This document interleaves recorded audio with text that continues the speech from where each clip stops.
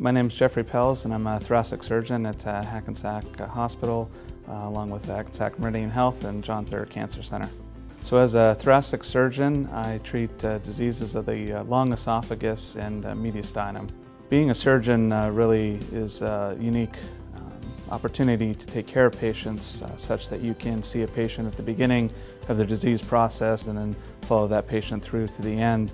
So if any patients are looking for a place to establish care, Hackensack Meridian Health and the John III Cancer Center is an excellent place. Because we have such a vast wealth of knowledge and experience at Hackensack and the John III Cancer Center, we're able to deliver excellent quality care to patients, and that really impacts the results.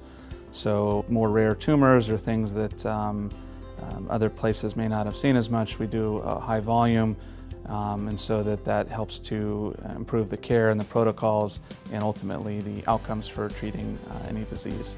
In addition to the physicians and surgeons working in the thoracic surgery division, there's also a big group of nurse practitioners, nurses, and other administrative staff that all work very well together as a team to help guide patients through from the initial phone call to the office, through the visit, any follow-up testing that needs to be done, and ultimately getting the patient to the operating room, and then follow-up visits. So it's not just the surgeons that are working for the patients, but there's also nursing care, and there's a big team that all helps to contribute to the best outcomes for the patients.